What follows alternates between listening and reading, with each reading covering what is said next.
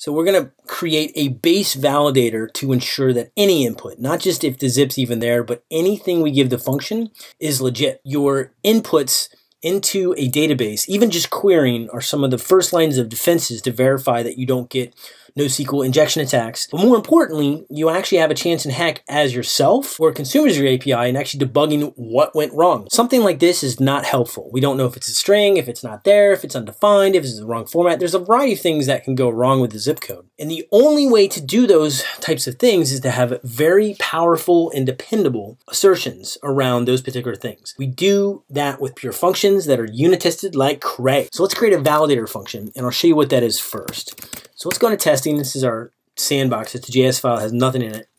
Console.log. Let's go ahead and import Lodash. He's an uber dependable, battle-tested predicate library we can build on top of. So the first thing you have is a predicate you make yourself called legit string. Even validating if the zip data type you get back is even a string. Maybe somebody's trying to send you some crazy object or eval statement. Take an input and verify, for now, if it's a string or not. If we log out legit string of cow, and we say node testing.js, we're going to get true. That's cool. What if we do an empty string? How is that? And it says that's also true. It's still a string, it's just blank. And if we pass in 1, we get a false because the number 1 is a number, it's not a string.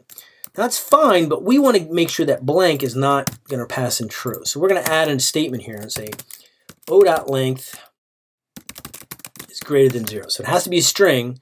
And if it is a string, this won't short circuit. I'll go to this one and verify that the string length is greater than 0. So blank will now report false because blanks aren't string. Now that's great. But if you're debugging this at runtime, you don't know why string is not legit unless you physically go look at the function and think. If you've ever read Steve Krug's book about Don't Make Me Think, that applies to programming as well.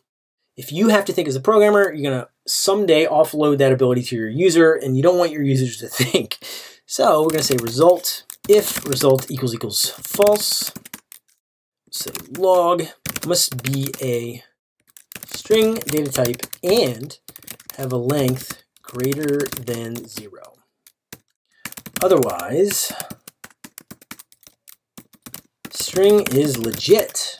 And we got our function. Now, when we run this now, we get must be a string data type and have a length greater than 0. So we know why it failed. If we fix it based on that error message of going, oh, okay, I read my code, string is legit.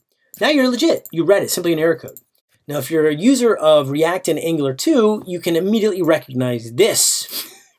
If you've ever used React, you know how its error messages are always like, this is what you did wrong, this is probably why it happened, and here's what you might need to do to remedy it. So I'll leave it at that.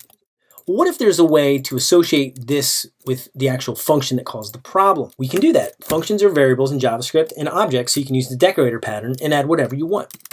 So we'll put error code, and we'll copy paste this to make our code dry. So now you can use it anywhere and have the same error code.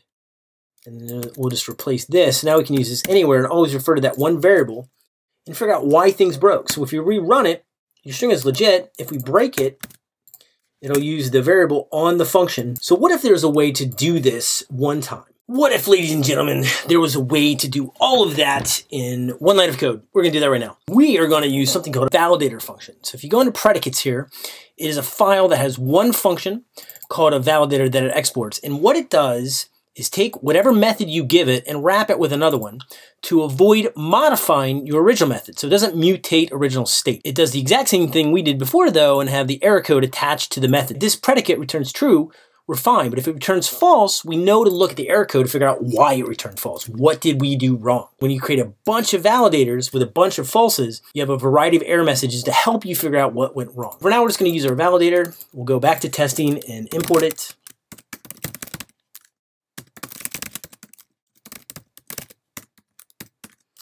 We'll then recreate our predicate functions ourselves.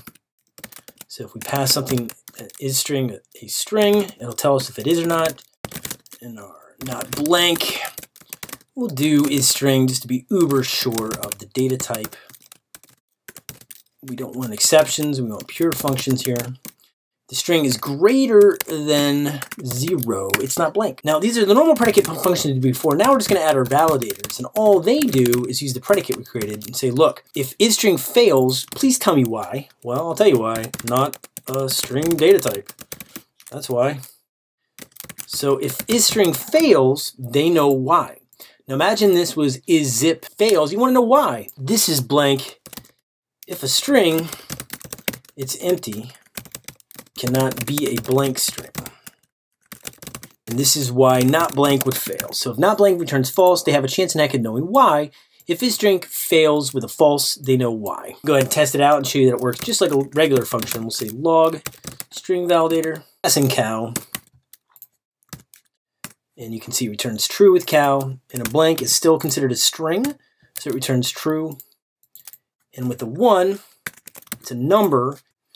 It's false. And lastly, if this fails, how do we know? Well, the reason why is embedded inside of the function itself.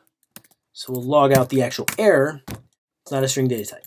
So if you pass in something that returns false, you now know why that this would return false. That's the basic of validators, predicate functions that tell you why they fail. And when you create hundreds of these things and gobble them together, you have a variety of error messages that help you debug why your inputs were wrong.